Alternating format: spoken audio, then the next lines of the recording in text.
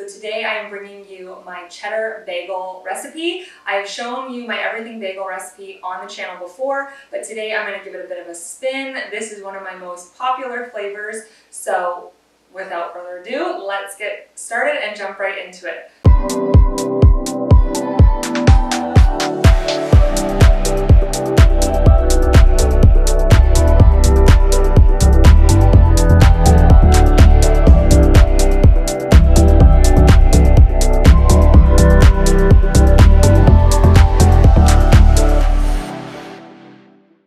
So in the bowl of my stand mixer, I've got my flour, my sugar, and my salt. And as always, all the ingredients and the measurements will be in the description bar. I'm gonna do a double batch today because I always take care of my camera guy. And I'm gonna make sure I send some bagels home with him.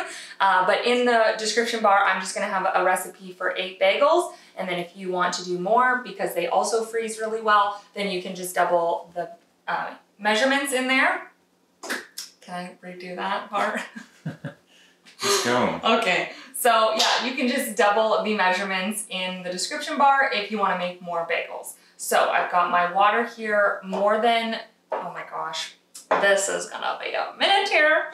So I've got my water measured out and it's above body temperature, so you want it nice and warm, and I'm just gonna start blooming my yeast.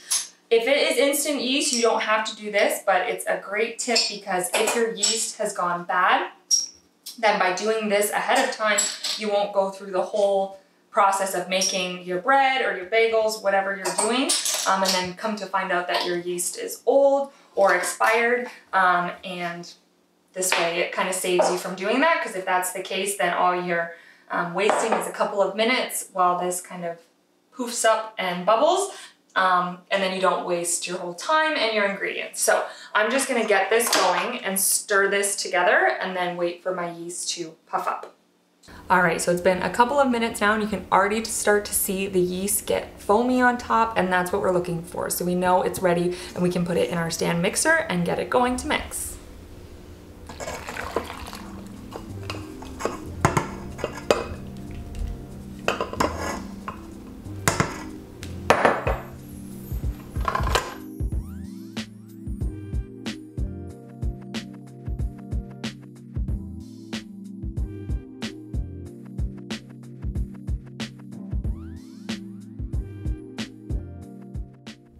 All right, so our dough is done mixing, so time to plop her in a large bowl. And all I've done is just grease it with the non-stick cooking spray, just so that the dough stays hydrated and nothing sticks to the bowl. So this is going to proof for about an hour. You want to give it enough time so that the dough doubles in size. And with dough, you kind of can't rush it. So you want to put it in a warm spot, preferably draft free, so that there's no wind or wind. Why would there be wind in your house? I guess if the window was open. All right, you want to put this dough in a draft-free space, typically somewhere nice and warm in your house. Sometimes I put mine in the microwave with obviously the microwave turned off, but that's a good draft-free place. This bowl, unfortunately, is a little bit too big, but I've got a nice warm spot in the kitchen here. So I'm just going to cover this bowl with plastic wrap and then a lint-free kitchen towel, just so that all of the edges are covered and it stays nice and sealed. And then in about an hour, I'll show you when it's done. All right, so while the bagel's proof, we're gonna go ahead and make some herb and garlic cream cheese. This is super easy to make at home, and it's a lot better if you make it yourself than if you buy it from the store. Now, if you are in a pinch, totally the store-bought version works, but when you're going through the effort to make homemade bagels, you might as well make some fancy cream cheese to go along with it. So, in my bowl, I've got cream cheese, 1 brick, just softened, so that we can cream it together. I've got some garlic powder, I'm gonna add some salt, some black pepper, and parsley. That is my herb of choice for this.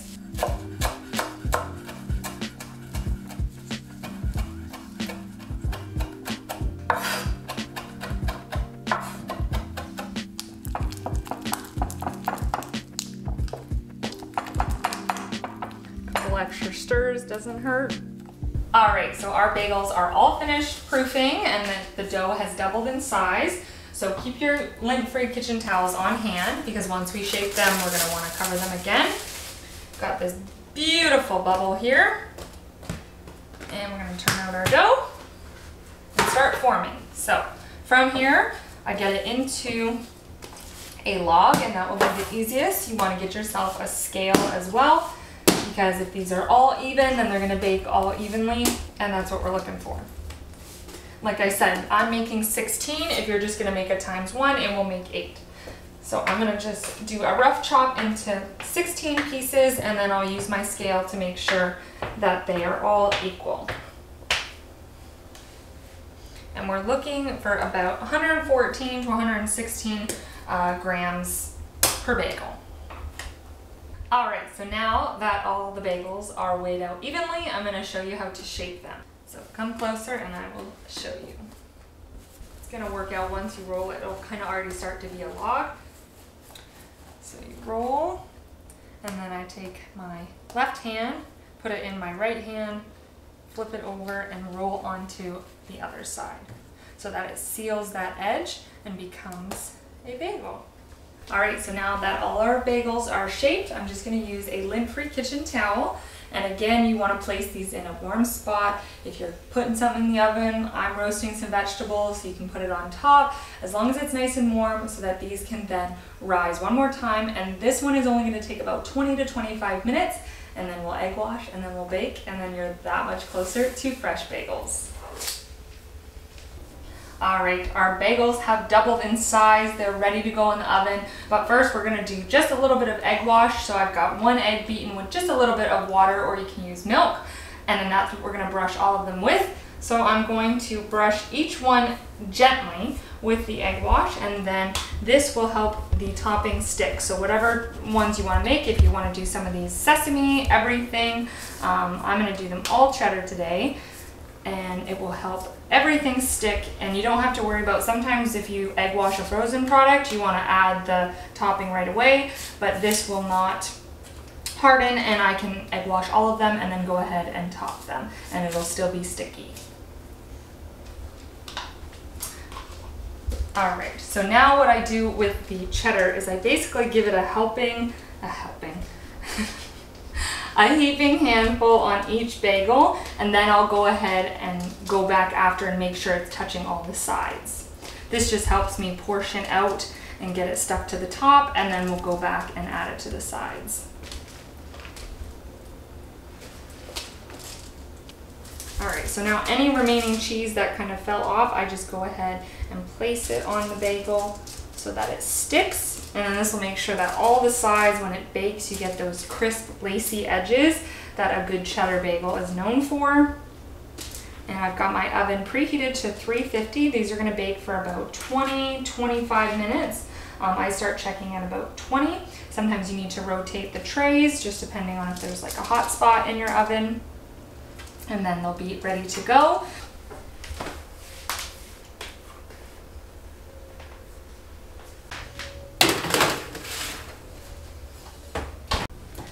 Oh my gosh, I wish you guys could smell the kitchen right now, and yours will smell this good too if you make these bagels at home.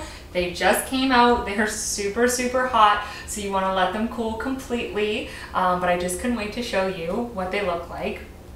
But I will definitely be slicing one with that herb and garlic cream cheese that we made earlier for the bagels and for you to enjoy. So make sure to like and subscribe.